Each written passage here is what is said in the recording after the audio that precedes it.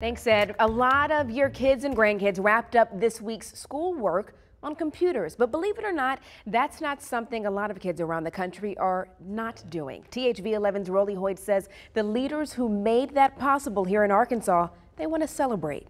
Yeah, Marlisa, this is something Arkansas is leading the country in. We got there first, and it's a positive for a change. And the head of the effort to run broadband to every school in Arkansas says he's telling our story in state houses across the country. So Arkansas is a shining star. You are one of the leaders. That's coming from the head of a San Francisco-based nonprofit. The titans of big tech are applauding Arkansas. We recognize the urgent need to get high-speed broadband internet to our schools in Arkansas. And that's been achieved. Evan Marwell of Education Superhighway worked with Governor Asa Hutchinson to make it happen. It required money from the federal government and a state-level network. And they say we now have something special. Arkansas is the first state in the country to reach the F.C.C's, the Federal Communication Commission's, goal of having 1 megabit per student of internet access available in every classroom.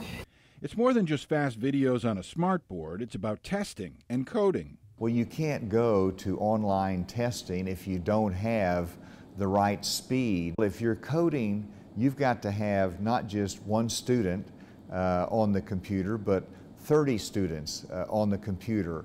There's still a challenge in a state like Arkansas. You have that access in the classroom, but then they go home and out into their rural home and might not have that same speed. But Marwell says the schoolwork can be expanded.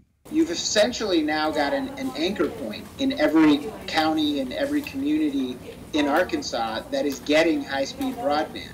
We have to rejoice in those success stories, and this is one of those. Now, earlier this month, the governor set up the Arkansas State Broadband Office. It offers $25 million in grant money to get every city with at least 500 people in it high-speed access.